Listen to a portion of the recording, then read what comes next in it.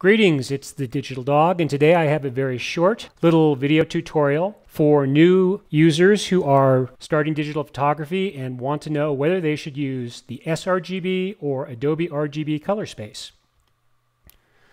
How to decide which color space to use. So are you new to digital photography and your aim is basically to take snapshots and post them to the internet or show them to other people on your cell phone? Are you confused and unsure about what the differences are between sRGB and Adobe RGB 1998? Well, if you answered yes to either one of those questions, then this is a very simple answer. Just set your digital camera to capture sRGB. Thanks for viewing this video.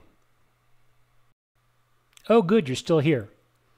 So do you want to learn a little bit more? Are you willing to spend 37, 38 minutes watching a video that explains what the differences are between sRGB and Adobe RGB and ProPhoto RGB? What the differences are shooting raw capture to be able to utilize those color spaces?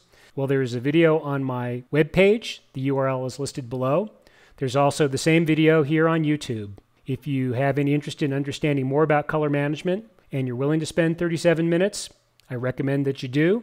And I think you'll understand a lot more about the differences between the two color spaces and which one probably would work best for you. Lastly, you're going to see a lot of websites that are going to ask you to watch videos and donate. My advice is donate to a charity of your choice. Take care.